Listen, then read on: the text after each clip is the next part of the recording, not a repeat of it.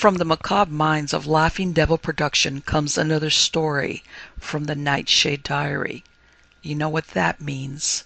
Check under the bed and make sure no one or nothing is there. Is the closet door securely shut? Then leave your disbelief behind, amp up your imagination, and hang on tight for another ride into terror and mystery. And like all good horror stories, just imagine it's a dark and stormy night. And remember, screaming like a little girl is permitted.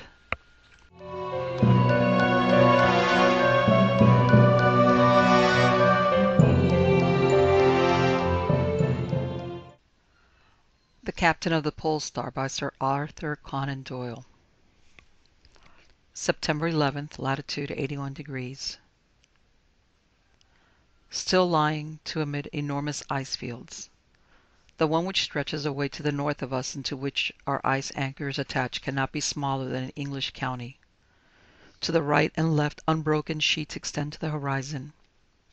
This morning the mate reported that there were signs of pack ice to the southward. Should this form of sufficient thickness to bar return, we shall be in a position of danger, as the food, I hear, is already running somewhat short. It is late in the season and the nights are beginning to reappear. This morning I saw a star twinkling just over the foreyard, the first since the beginning of May.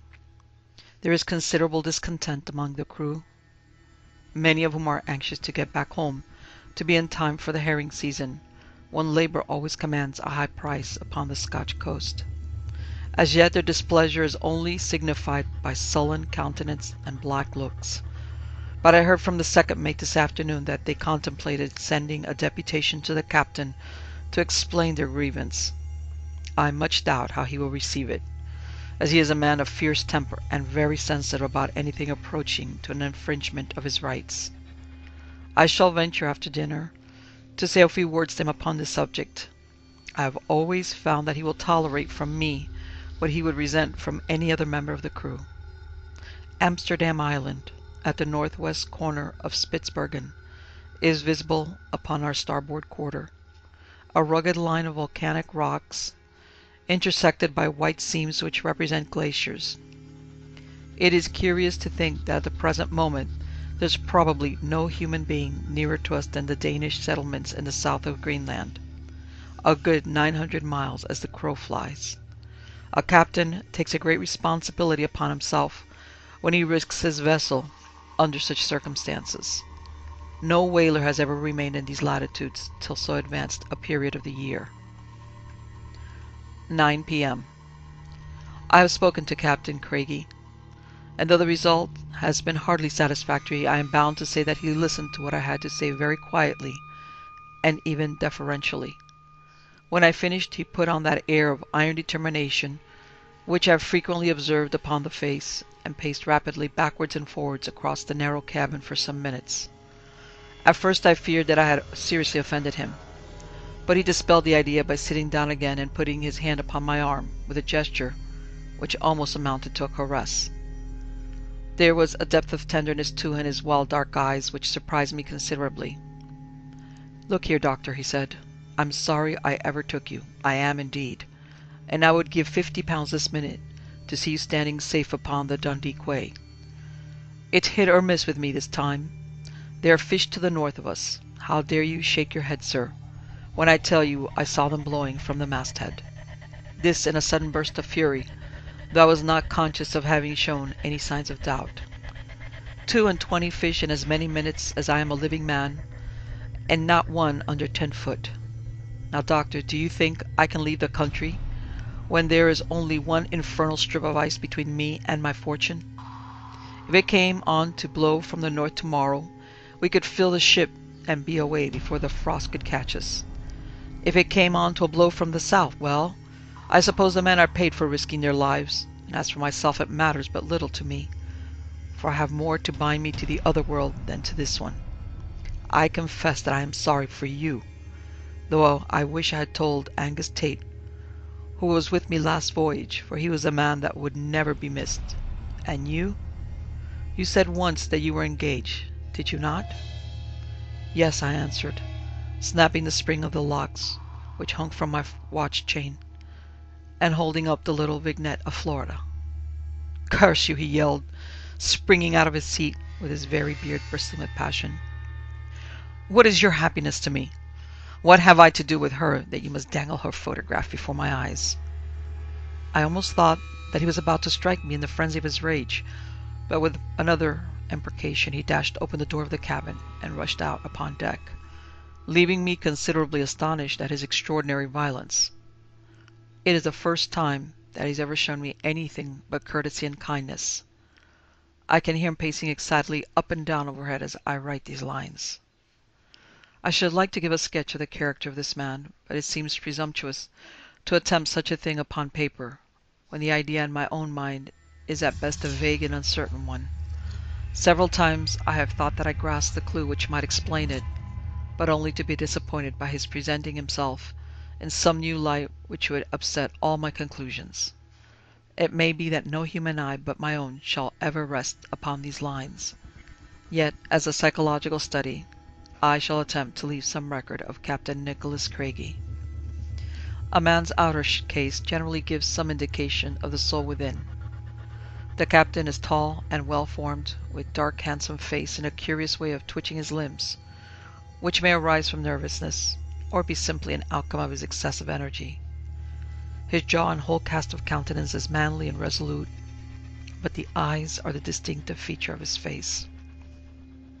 They are of the very darkest hazel, bright and eager, with a singular mixture of recklessness in their expression, and of something else which I have sometimes thought was more allied with horror than any other emotion. Generally the former predominated, but on occasions, and more particularly when he was thoughtfully inclined, the look of fear would spread and deepen until it imparted a new character to his whole countenance. It is at these times that he is most subject to tempestuous fits of anger, and he seems to be aware of it, for I have known him lock himself up so that no one might approach him until his dark hour was past. He sleeps badly, and I have heard him shouting during the night, but his cabin is some distance from mine, and I could never distinguish the words which he said. This is one phase of his character, and the most disagreeable one. It is only through my close association with him, thrown together as we are day after day, that I have observed it. Otherwise he is an agreeable companion, well-read and entertaining, and as gallant a seaman as ever trod a deck. I shall not easily forget the way in which he handled the ship when we were caught by a gale among the loose ice at the beginning of April. I have never seen him so cheerful, and even hilarious, as he was that night, as he paced backwards and forwards upon the bridge, amid the flashing of the lightning and the howling of the wind. He has told me several times that the thought of death was a pleasant one to him, which is a sad thing for a young man to say. He cannot be more than 30. Though his hair and mustache are already slightly grizzled, some great sorrow must have overtaken him and blighted his whole life. Perhaps I should be the same if I lost my Flora. God knows. I think if it were not for her, that I should care very little whether the wind blew from the north or the south tomorrow. There, I hear him come down the companion, and he has locked himself up in his room, which shows that he is still in an unamiable mood. And so to bed, as old Pepys would say, for the candle is burning down. We have to use them now since the nights are closing in, and the steward has turned in, so there are no hopes of another one. September 12th. Calm, clear day, and still lying in the same position. What wind there is comes from the southeast, but it is very light. Captain is in a better humor, and apologized to me at breakfast for his rudeness. He still looks somewhat distrait, however, and retains that wild look in his eyes, which in a Highlander would mean that he was fey. At least, so our chief engineer remarked to me, and he has some reputation among the Celtic portion of our crew as a seer and expounder of omens. It is strange that superstition should have obtained such mastery over this hard-headed and practical race. I could not have believed to what an extent it is carried had I not observed it for myself. We have had a perfect epidemic of it this voyage. until I have felt inclined to serve out rations of sedatives and nerve tonics with a Saturday allowance of grog. The first symptom of it was that shortly after leaving Shetland, the men at the wheel used to complain that they heard plaintive cries and screams in the wake of the ship, as if something were following it and were unable to overtake it. This fiction has been kept up during the whole voyage, and on dark nights at the beginning of the seal fishing, it was only with great difficulty that men could be induced to do their spell. No doubt what they heard was either the creaking of the rudder reins or the cry of some passing seabird. I have been fetched out of bed several times to listen to it, but I need hardly say that I was never able to distinguish anything unnatural. The men, however, are so absurdly positive upon the subject that it is hopeless to argue with them. I mentioned the matter to the captain once, but to my surprise he took it very gravely, and indeed appeared to be considerably disturbed by what I told him. I should have thought that he at least would have been above such vulgar delusions. All this disquisition upon superstition leads me up to the fact that Mr. Manson, our second mate, saw ghosts last night, or at least says that he did, which of course is the same thing. It is quite refreshing to have some new topic of conversation after the eternal routine of bears and whales, which has served us for so many months. Manson swears the ship is haunted, and that he would not stay in her a day if he had any other place to go. Indeed, the fellow is honestly frightened, and I had to give him some chloral and bromide of potassium this morning to steady him down.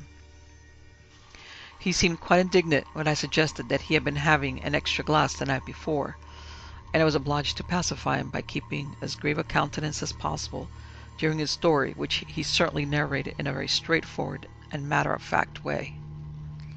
I was on the bridge, he said, about 4 bells in the middle watch, just when the night was at its darkest. There was a bit of a moon, but the clouds were blowing across it so that you couldn't see far from the ship. John Mixcloud, the harpooner, came aft from the forecastle head and reported a strange noise on the starboard bow. I went forward, and both heard it, sometimes like a bairn crying and sometimes like a wench in pain. I've been 17 years to the country, and I never heard seal, old or young, make a sound like that. As we were standing there on the forecastle head, the moon come out from behind a cloud, and we both saw a sort of white figure moving across the ice field in the same direction that we had heard the cries. We lost sight of it for a while, but it came back on the port bow, and we could just make out like a shadow on the ice. I sent a hand aft for the rifles. Mixcloud and I went down on the pack thinking that maybe it might be a bear. When we got on the ice, I lost sight of Mixcloud, but I pushed on in the direction where I could still hear the cries. I followed them for a mile or maybe more, and then running round the hammock, I came round to the top of it, standing and waiting for me, seemingly. I don't know what it was. It wasn't a bear, anyway. It was tall and white and straight, and if it wasn't a man nor a woman, I'll stake my Davy it was something worse. I made for the ship as hard as I could run, and precious glad I was to find myself aboard. I signed articles to do my duty by the ship, and on the ship I'll stay, but you don't catch me on the ice again after sundown. That is his story, given as far as I can in his own words. I fancy what he saw must, in spite of his denial, have been a young bear erect upon its hind legs, an attitude which they often assume when alarmed. In the uncertain light, this could bear a resemblance to a human figure, especially to a man whose nerves are already somewhat shaken. Whatever it may have been, the occurrence is unfortunate, for it has produced a most unpleasant effect upon the crew. Their looks are more sullen than before, their discontent more open. The double grievance of being debarred from the herring fishing, and of being detained in what they choose to call a haunted vessel, may lead them to do something rash. Even the harpooners, who are the oldest and steadiest among them, are joining in the general agitation. Apart from this absurd outbreak of superstition, things are looking rather more cheerful. The pack which was forming to the south of us has partly cleared away, and the water is so warm as to lead me to believe that we are lying in one of these branches of the Gulf Stream, which run up between Greenland and Spitzbergen. There are numerous small medusæ and sealmons about the ship, with abundance of shrimp, so that there is every possibility of fish being sighted. Indeed, one was seen blowing about dinner time, but in such a position that it was impossible for the boats to follow it. September 13th. Had an interesting conversation with the chief mate, Mr. Milne, upon the bridge. It seems that our captain is as great an enigma to the seamen, and even to the owners of the vessel, as he has been to me. Mr. Milne tells me that when the ship is paid off upon returning from a voyage, Captain Craigie disappears and is not seen again until the approach of another season, when he walks quietly into the office of the company and asks whether his services will be required. He has no friends in Dundee, nor does anyone pretend to be acquainted with his early history.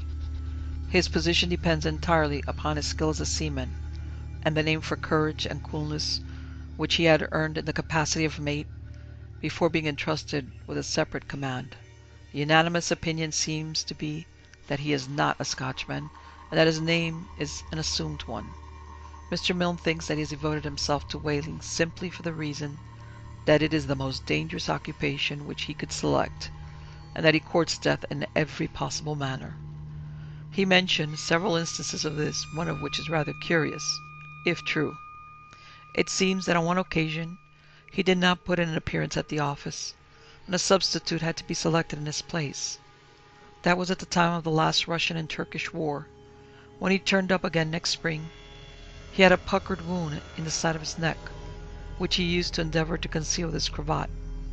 Whether the mate's inference that he had been engaged in the war is true or not, I cannot say. It was certainly a strange coincidence. The wind is veering round in an easterly direction, but is still very slight.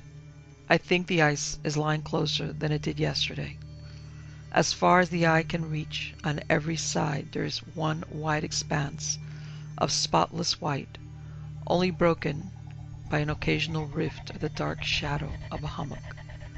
To the south there is a narrow lane of blue water, which is our sole means of escape, and which is closing up every day. The captain is taking a heavy responsibility upon himself. I hear that the tank of potatoes has been finished, and even the biscuits are running short, but he preserves the same impassible countenance, and spends the greater part of the day at the crow's nest, sweeping the horizon with his glass. His manner is very variable, and he seems to avoid my society, but there has been no repetition of the violence which he showed the other night. 7:30 p.m. My deliberate opinion is that we are commanded by a madman. Nothing else can account for the extraordinary vagaries of Captain Craigie. It is unfortunate that I have kept this journal of our voyage, as it will serve to justify us in case we have to put him under any sort of restraint, a step which I should only consent to at a last resource. Curiously enough, it was he himself who suggested lunacy, and not mere eccentricity as the secret of his strange conduct. He was standing upon the bridge about an hour ago, peering as usual through his glass, while I was walking up and down the quarter-deck.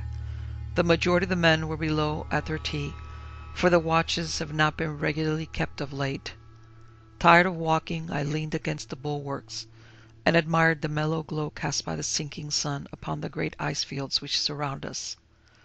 I was suddenly aroused from the reverie into which I had fallen by a hoarse voice at my elbow, and starting round I found that the captain had descended and was standing by my side. He was staring out over the ice, with an expression in which horror, surprise, and something approaching to joy were contending for the mastery. In spite of the cold, great drops of perspiration were coursing down his forehead, and he was evidently fearfully excited. His limbs twitched like those of a man upon the verge of an epileptic fit, and the lines about his mouth were drawn and hard. "Look!" he gasped, seizing me by the wrist, but still keeping his eyes upon the distant ice, and moving his head slowly in a horizontal direction, as if following some object which was moving across the field of vision. "Look! There, man, there, between the hummocks. Now coming out from behind the far one. You see her? You must see her. There still, flying from me, by God, flying from me. And gone. He uttered the last two words in a whisper of concentrated agony, which shall never fade from my remembrance. Clinging to the ratlines, he endeavored to climb up upon the top of the bulwarks, as if in the hope of obtaining a last glance at the departing object. His strength was not equal to the attempt, however, and he staggered back against the saloon skylights, where he leaned panting and exhausted. His face was so livid that I expected him to become unconscious, so lost no time in leading him down the companion and stretching him upon one of the sofas in the cabin. I then poured him out some brandy, which I held to his lips and which had a wonderful effect upon him, bringing the blood back into his white face and steadying his poor shaking limbs. He raised himself up upon his elbow, and looking around to see that we were alone, beckoned to me to come and sit beside him. "You saw it, didn't you?" he asked, still in the same subdued, awesome tone so foreign to the nature of this man. His head sank back upon the cushions. "No, he wouldn't without the glass," he murmured. "He couldn't. It was the glass that showed it to me. And then the eyes of love. The eyes of love, I say. Doc, don't let the steward in. He'll think I'm mad. Just bolt the door, will you?" I rose and did what he had commanded. He lay quiet for a while, lost in thought, apparently, and then raised himself up on his elbow again and asked for some more brandy. "You don't think I am, do you, Doc?" he asked as I was putting the bottle back into the afterpot locker. "Tell me now, as man to man, do you think that I am mad?" "I think you have something on your mind," I answered, "which is exciting you and doing you a good deal of harm." "Right there, lad," he cried, his eyes sparkling from the effects of the brandy. "Plenty on my mind, plenty. But I can work out the latitude and the longitude, and I can handle my sextant and manage my logarithms. You couldn't prove me mad in a court of law, could you now?" It was curious to hear the man lying back and coolly arguing out the question of his own sanity. "Perhaps not," I said. "But still, I think you would be wise to get home as soon as you can and settle down to a quiet life for a while." "Get home?" he muttered with a sneer upon his face. "One word for me and two for yourself, lad. Settle down with Florida, pretty little Flora. Are bad dreams signs of madness?" "Sometimes," I answered. "What else? What would be the first symptoms? Pains in the head, noises in the ears, flashes before the eyes, delusions?" "Oh, what about them?" he interrupted. "What would you call a delusion?" "Seeing a thing which is not there is a delusion." "But she was there," he groaned to himself. "She was there." And rising, he unbolted the door and walked with slow and uncertain steps to his own cabin, where I have no doubt that he will remain until tomorrow morning. His system seems to have received a terrible shock, whatever it may have been that he imagined himself to have seen. The man becomes a greater mystery every day, though I fear that the solution, which he has himself suggested, is a correct one, and that his reason is affected. I do not think that a guilty conscience has anything to do with his behavior. The idea is a popular one among the officers, and I believe the crew, but I have seen nothing to support it. He has not the air of a guilty man, but of one who has had terrible usage at the hands of fortune, and who should be regarded as a martyr rather than a criminal. The wind is veering round to the south tonight. God help us if it blocks that narrow passage which is our only road to safety. Situated as we are on the edge of the main Arctic pack, or the barrier as it is called by the whalers, any wind from the north has the effect of shredding out the ice around us and allowing our escape, while a wind from the south blows up all the loose ice behind us and hems us in between two packs. God help us, I say again. September 14th. Sunday and a day of rest. My fears have been confirmed, and a thin strip of blue water has disappeared from the southward. Nothing but the great motionless ice fields around us, with their weird hummocks and fantastic pinnacles. There is a deathly silence over the white expanse, which is horrible. No lapping of the waves now, no cries of seagulls or straining of sails, but one deep universal silence, in which the murmurs of the seamen and the creak of their boots upon the white shining deck seemed discordant and out of place. Our only visitor was an Arctic fox, a rare animal upon the pack, though common enough upon the land. He did not come near the ship, however, but after surveying us from a distance, fled rapidly across the ice. This was curious conduct, as they generally know nothing of man, and being of an inquisitive nature, become so familiar that they are easily captured. Incredible as it may seem, even this little incident produced a bad effect upon the crew. "Yon puir beastie kens mair, aye, and sees mair, nor you nor me," was the comment of the leading harpooners. And the others nodded their acquiescence. It is vain to attempt to argue against such puerile superstition. They have made up their minds that there is a curse upon the ship, and nothing will ever persuade them to the contrary. The captain remained in seclusion all day except for about half an hour in the afternoon. When he came out upon the quarter-deck, I observed that he kept his eyes fixed upon the spot where the vision of yesterday had appeared, and was quite prepared for another outburst, but none such came. He did not seem to see me, although I was standing close beside him. Divine Services was read as usual by the chief engineer.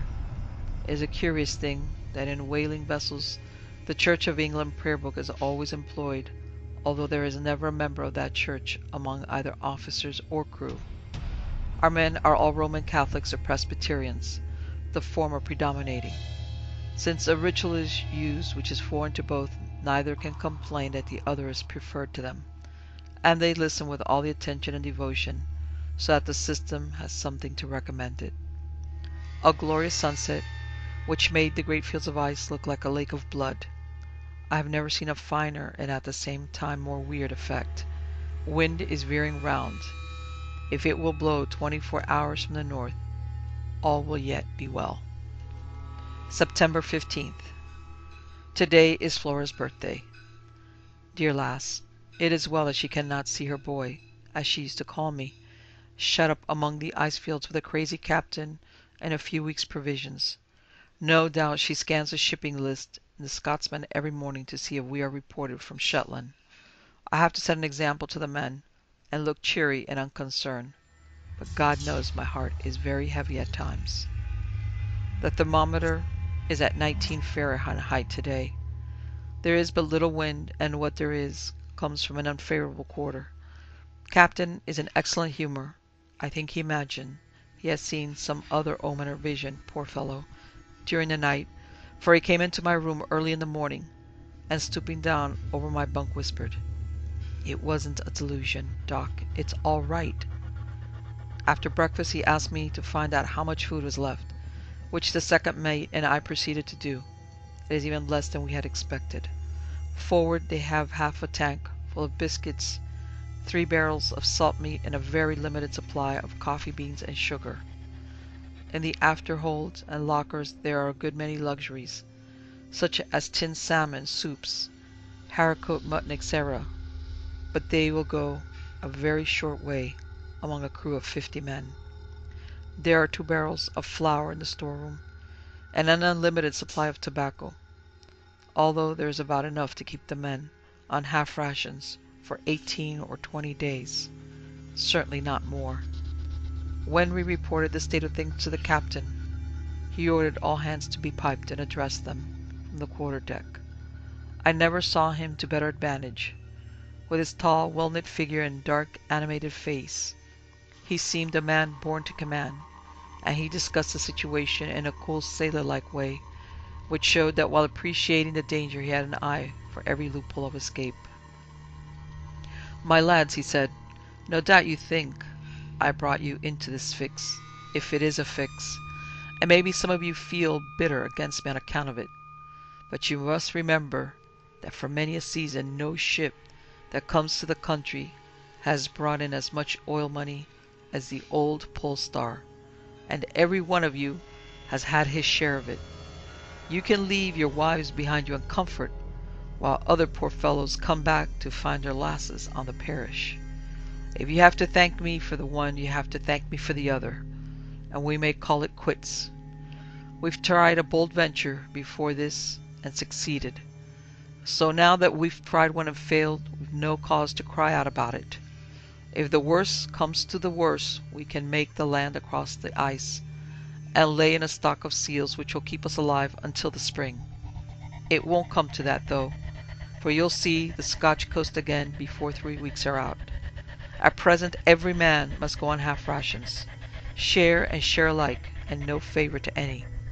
Keep up your hearts, and you'll pull through this, as you've pulled through many a danger before. These few simple words of his had a wonderful effect upon the crew. His former unpopularity was forgotten, and the old harpooner, whom I have already mentioned for his superstition, let off 3 cheers, which were heartily joined in by all hands. September 16th. The wind has veered around to the north during the night, and the ice shows some symptoms of opening out. The men are in good humor, in spite of the short allowance upon which they have been placed. Steam is kept up in the engine room, that there may be no delay should an opportunity for escape present itself. The captain is in exuberant spirits, though he still retains the wild face expression which I have already remarked upon. This burst of cheerfulness puzzles me more than his former gloom. I cannot understand it. I think I mentioned in an early part of the journal that one of his oddities is that he never permits any person to enter his cabin, but insists upon making his own bed, such as it is, and performing every other office for himself. To my surprise he handed me the key today, and requested me to go down there and take the time by his chronometer, while he measured the altitude of the sun at noon. It is a bare little room, containing a washing stand and a few books, but little else in the way of luxury, except some pictures upon the wall. The majority of these are small cheap oleographs, but there was one watercolor sketch of the head of a young lady, which arrested my attention. It was evidently a portrait, and not one of those fancy types of female beauty which sailors particularly affect. No artist could have evolved from his own mind such a curious mixture of character and weakness. The languid dreamy eyes, with their drooping lashes, and the broad low brow unruffled by thought or care, were in strong contrast with the clean-cut prominent jaw, and the resolute set of the lower lip. Underneath it, in one of the corners, was written M.B. 19. That any one in the short space of 19 years of existence could develop such strength of will as was stamped upon her face seemed to me at the time to be well nigh incredible. She must have been an extraordinary woman. Her features have thrown such a glamour over me that, though I had but a fleeting glance at them, I could, were I a draughtsman, reproduce them line for line upon this page of the journal. I wonder what part she has played in our captain's life. He has hung her picture at the end of his berth, so that his eyes continually rest upon it. Were he a less reserved man, I should make some remark upon the subject. Of the other things in his cabin, there was nothing worthy of mention. Uniform coats, a camp stool, small looking-glass, tobacco box, and numerous pipes, including an oriental hookah, which, by the by, gives some color to Mr. Milne's story about his participation in the war, though the connection may seem rather a distant one. 11:20 p.m. Captain has just gone to bed after a long and interesting conversation on general topics. When he chooses, he can be a most fascinating companion, being remarkably well read, and having the power of expressing his opinion forcibly without appearing to be dogmatic. I hate to have my intellectual toes trod upon. He spoke about the nature of the soul, and sketched out the view of Aristotle and Plato upon the subject in a masterly manner. He seems to have a leaning for metapsychosis and the doctrines of Pythagoras.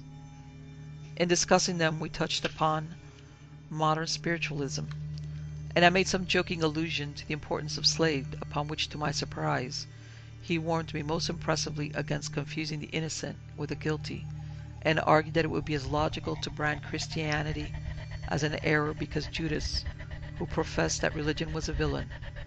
He shortly afterward bade me good night and retired to his room. The wind is freshening up and blows steadily from the north. The nights are as dark now as they are in England. I hope tomorrow they set us free from our frozen fetters. September 17th. The bogey again. Thank heaven that I have strong nerves. The superstition of these poor fellows, and the circumstantial accounts which they give with the utmost earnestness and self-conviction, would horrify any man not accustomed to their ways. There are many versions of the matter, but the sum total of them all is that something uncanny has been flitting round the ship all night, and that Sandy MacDonald of Peterhead and Lang Peter Williamson of Shetland saw it, as also did Mr. Milne on the bridge. So having 3 witnesses, they can make a better case of it than the second mate did. I spoke to Milne after breakfast and told him that he should be above such nonsense, and that as an officer he ought to set the men a better example. He shook his weather-beaten head ominously, but answered with characteristic caution. "Maybe aye, maybe not, doctor," he said. "I dinna call it a ghaist. I canna say I preen my faith in sea bogles and the like, though there's a mony as claims to be had seen at that and war. I'm no easy feared, but maybe your bluid would run a bit cold, mun, if instead o' speering about it in daylight, you were with me that's night, and seed an awful like shape, white and gruesome, whiles here, whiles there, nae greeting and a calling, in this darkness like a bit lambie that had lost its mother. You'd na be sae ready to put it a doon to old wives' clavers then, I'm thinking." I saw it was hopeless to reason with him, so contented myself with begging him as a personal favour to call me the next time the spectre appeared, a request to which he succeeded with many ejaculations expressive of his hopes that such an opportunity might never arise. As I had hoped, the white desert behind us has become broken by many thin streaks of water which intersected in all directions. Our latitude today was 80 degrees 52 north, which shows that there is a strong southerly drift upon the pack. Should the wind continue favourable, it will break up as rapidly as it formed. At present we can do nothing but smoke and wait and hope for the best. I am rapidly becoming a fatalist.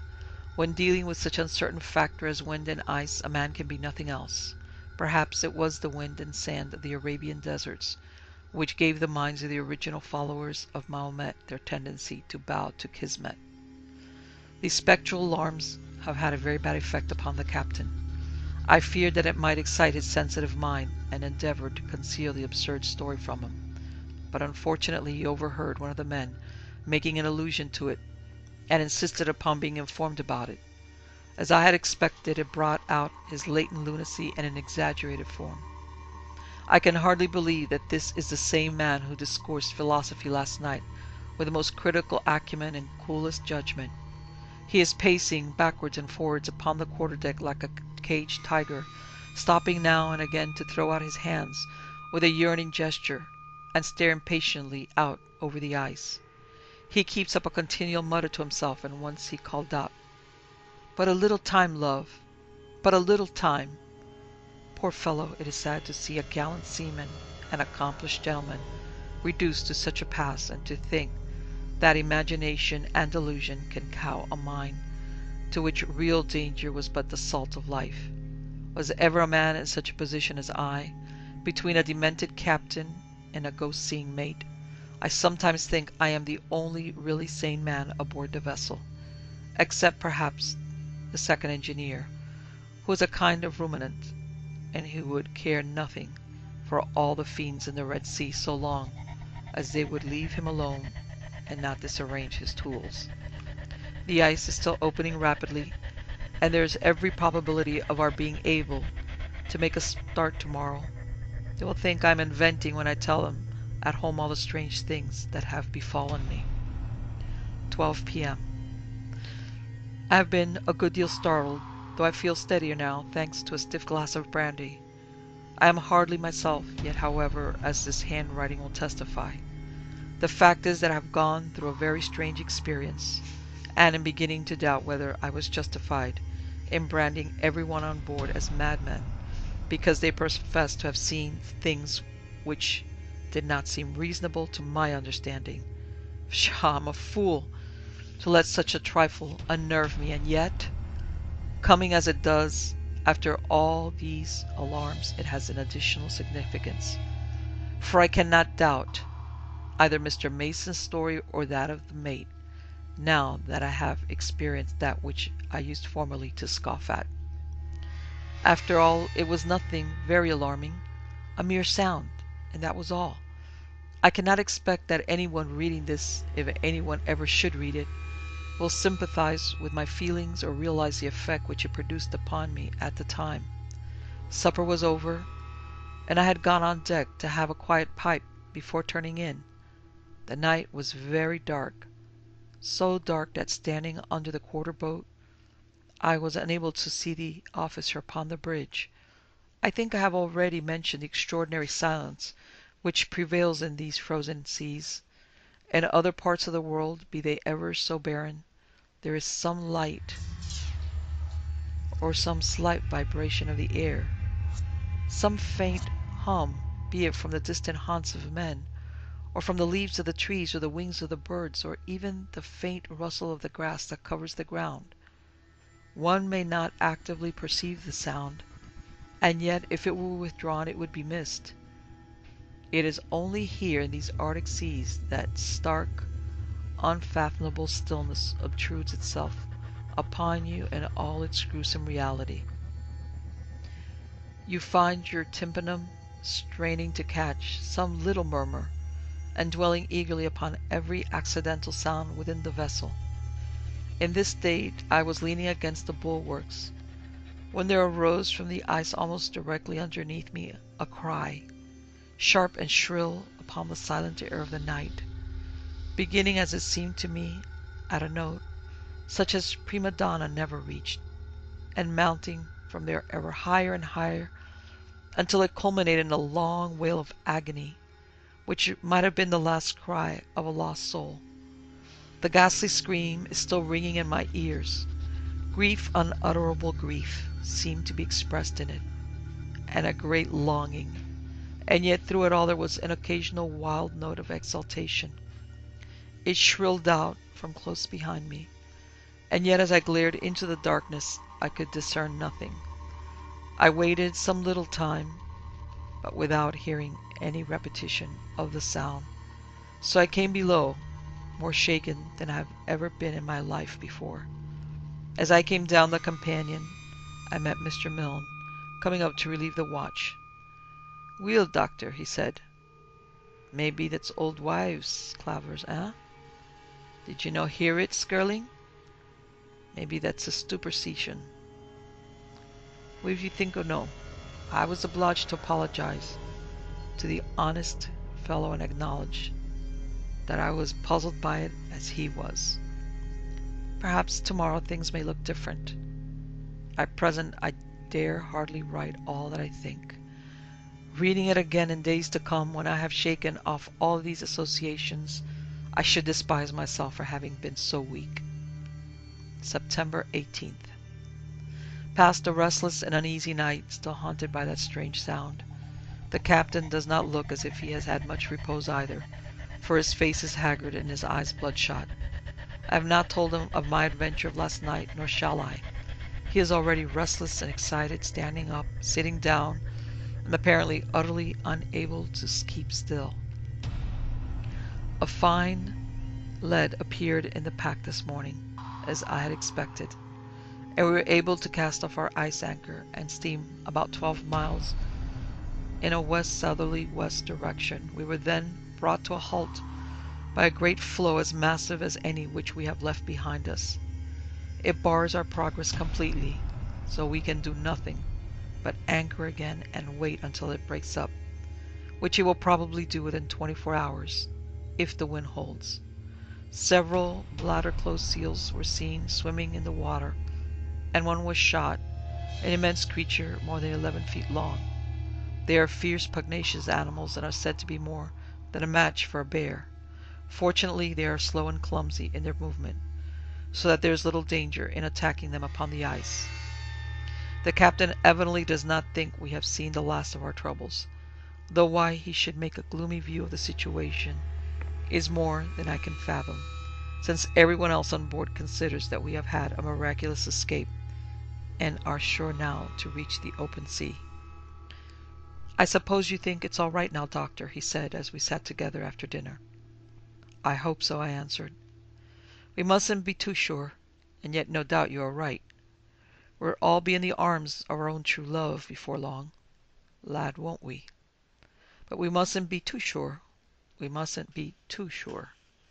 He sat silent a little, swinging his leg thoughtfully backwards and forwards. "Look here," he continued, "it's a dangerous place, this, even at its best. A treacherous, dangerous place. I have known men cut off very suddenly in a land like this. A slip would do it sometimes. A single slip, and down you go through a crack, and only a bubble on the green water to show where it was that you sank. It's a queer thing," he continued with a nervous laugh, "but all the years I've been in this country I never once thought of making a will. Not that I have anything to leave in particular, but still, when a man is exposed to danger he should have everything arranged and ready. Don't you think so?" "Certainly," I answered, wondering what on earth he was driving at. "He feels better for knowing it's all settled," he went on. "Now, if anything should ever befall me, I hope that you will look after things for me. There's very little in the cabin, but such as it is, I should like it to be sold, and the money divided in the same proportion as the oil money among the crew. The chronometer I wish you to keep yourself, as some slight remembrance of our voyage. Of course, all this is a mere precaution, but I thought I would take the opportunity of speaking to you about it. I suppose I might rely upon you if there were any necessity?" "Most assuredly," I answered. "And since you are taking this step, I may as well—" You?" he interrupted. "You're all right. What the devil is the matter with you? There. I didn't mean to be peppery, but I don't like to hear a young fellow that has hardly begun life speculating about death. Go up on deck and get some fresh air into your lungs, instead of talking nonsense in the cabin and encouraging me to do the same. The more I think of this conversation of ours, the less do I like it. Why should the man be settling his affairs at the very time when we seem to be emerging from all danger? There must be some method in his madness. Can it be he contemplates suicide?" I remember that upon one occasion he spoke in a deeply reverent manner of how highness was the crime of self-destruction. I shall keep my eye upon him, however, and though I cannot obtrude upon the privacy of his cabin, I shall at least make a point of remaining on deck as long as he stays up. Mr. Milne pooh-poohs my fears and says it is only the skipper's little way. He himself takes a very rosy view of the situation. According to him, we shall be out of the ice by the day after tomorrow, past Jan Mayen 2 days after that, and sight Shetland in little more than a week. I hope he may not be too sanguine. His opinion may be fairly balanced against the gloomy precautions of the captain, for he is an old and experienced seaman, and weighs his words well before uttering them. The long impending catastrophe has come at last. I hardly know what to write about it. The captain is gone. He may come back to us again alive, but I fear me. It is now 7 o'clock in the morning of the 19th of September. I have spent the whole night traversing the great ice floe in front of us with a party of seamen in the hope of coming upon some trace of him, but in vain. I shall try to give some account of the circumstances which attended upon his disappearance. Should anyone ever chance to read the words which I put down, I trust they will remember that I do not write them from conjecture or from hearsay, but that I, a sane and educated man, am describing accurately what actually occurred before my very eyes. My inferences are my own, but I shall be answerable for the facts. The captain remained in excellent spirits after the conversation which I have recorded. He appeared to be nervous and impatient, however, frequently changing his position and moving his limbs in an aimless, chaotic way which is characteristic of him at times. In a quarter of an hour he went up on deck 7 times, only to descend after a few hurried paces. I followed him each time, for there was something about his face which confirmed my resolution of not letting him out of my sight. He seemed to observe the effect which his movements had produced, for he endeavored by an overdone hilarity, laughing boisterously at the very smallest of jokes, to quiet my apprehensions. After supper he went on to the poop once more, and I with him. The night was dark and very still, save for the melancholy soughing of the wind among the spars. A thick cloud was coming up from the northwest, and the ragged tentacles which it threw out in front of it were drifting across the face of the moon, which only shone now and again through a rift in the rack. The captain paced rapidly backwards and forwards, and then seeing me still dogging him, he came across and hinted that he thought I should be better below, which, I need hardly say, had the effect of strengthening my resolution to remain on deck. I think he forgot about my presence after this, for he stood silently leaning over the taffrail and peering out across the great desert of snow, part of which lay in shadow, while part glittered mistily in the moonlight. Several times I could see by his movements that he was referring to his watch, and once he muttered a short sentence of which I could only catch the one word, "ready." I confess to having felt an eerie feeling creeping over me as I watched the loom of his tall figure through the darkness, and noted how completely he fulfilled the idea of a man who is keeping a tryst. A tryst with whom? Some vague perception began to dawn upon me as I pieced one fact with another, but I was utterly unprepared for the sequel. But the sudden intensity of his attitude, I felt that he saw something. I crept up behind him. He was staring with an eager, questioning gaze at what seemed to be a wreath of mist, blown swiftly in a line with the ship. It was a dim, nebulous body, devoid of shape, sometimes more, sometimes less apparent as the light fell upon it. The moon was dimmed in its brilliancy at the moment by a canopy of thinnest cloud like the coating of an anemone. "Coming, lass, coming!" cried the skipper, in a voice of unfathomable tenderness and compassion, like one who soothes a beloved one by some favour long looked for, and as pleasant to bestow as to receive. What followed happened in an instant. I had no power to interfere. He gave one spring to the top of the bulwarks, and another, which took him onto the ice, almost to the feet of the pale misty figure. He held out his hand as if to clasp it, and so ran into the darkness with outstretched arms and loving words. I still stood rigid and motionless, straining my eyes after his retreating form, until his voice died away in the distance. I never thought to see him again, but at that moment the moon shone out brilliantly through a chink in the cloud heaven and illuminated the great field of ice. Then I saw his dark figure already a very long way off, running with prodigious speed across the frozen plain. That was the last glimpse which we caught of him. Perhaps the last we shall ever see. A party was organized to follow him, and I accompanied them. But the men's hearts were not in the work, and nothing was found. Another will be formed within a few hours. I can hardly believe I have not been dreaming, or suffering from some hideous nightmare, as I write these things down. 7:30 p.m. Just returned, dead beat, and utterly tired out, from a second unsuccessful search for the captain. The floe is of enormous extent, for though we have traversed at least 20 miles of its surface, there has been no sign of it coming to an end. The frost has been so severe of late that the overlaying snow is frozen as hard as granite Otherwise we might have had the footsteps to guide us. The crew are anxious that we should cast off and steam round the floe, and so to the southward, for the ice has opened up during the night, and the sea is visible upon the horizon. They argue that Captain Craigie is certainly dead, and that we are all risking our lives to no purpose by remaining when we have an opportunity of escape. Mr. Milne and I have had greatest difficulty in persuading them to wait until tomorrow night, and have been compelled to promise that we will not, under any circumstances, delay our departure longer than that. We propose, therefore, to take a few hours' sleep and then to start upon a final search. September 20th evening. I crossed the ice this morning with a party of men exploring the southern part of the floe, while Mr. Milne went off in a northerly direction.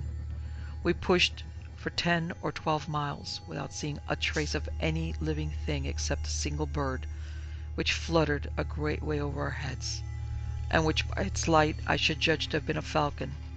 The southern extremity of the ice held tapered away into a long narrow spit, which projected out into the sea.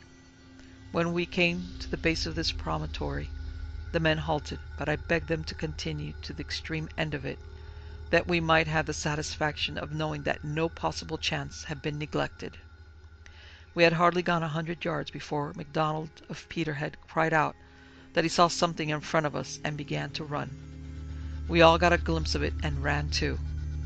At first it was only a vague darkness against the white ice, but as we raced along together took the shape of a man, and eventually of the man of whom we were in search. He was lying face downward upon a frozen bank. Many little crystals of ice and feathers of snow had drifted onto him as he lay and sparkled upon his dark seaman's jacket. As we came up, some wandering puff of wind caught these tiny flakes in its vortex, and they whirled up into the air, partially descended again, and then caught once more in the current, sped rapidly away in the direction to the sea. To my eyes it seemed but a snowdrift, but many of my companions averred that it started up in the shape of a woman, stooped over the corpse and kissed it, and then hurried away across the floe. I have learned never to ridicule any man's opinion, however strange it may seem. Sure, if it that Captain Nicholas Craigie had met with no painful end, for there was a bright smile upon his blue pinched features, and his hands were still outstretched, as though grasping at the strange visitor which had summoned him away into the dim world that lies beyond the grave. We buried him in that same afternoon with the ship's ensign around him, and a 32-pound shot at his feet. I read the burial service, while the rough sailors wept like children, for there were many who owed much to his kind heart, and he showed now the affection which his strange ways had repelled during his lifetime. He went off the grating with a dull, sullen splash, and as I looked into the green water, I saw him go down, down, down, until he was but a little flickering patch of white, hanging upon the outskirts of eternal darkness. Then even that faded away, and he was gone. There he shall lie, with his secret and his sorrows and his mystery all that's still buried in his breast, until that great day when the sea shall give up its dead, and Nicholas Craigie come out from among the ice with a smile upon his face, and his stiffened arms outstretched in greeting. I pray that his lot may be a happier one in that life than it has been in this. I shall not continue my journal. Our road to home lies plain and clear before us, and the great ice field will soon be but remembrance of the past. It will be some time before I get over the shock produced by recent events. When I began this record of our voyage, I little thought of how I should be compelled to finish it. I am writing these final words in the lonely cabin, still starting at times and fancying I hear the quick nervous step of the dead man upon the deck above me. I entered his cabin tonight, as was my duty, to make a list of his effects in order that they might be entered in the official log.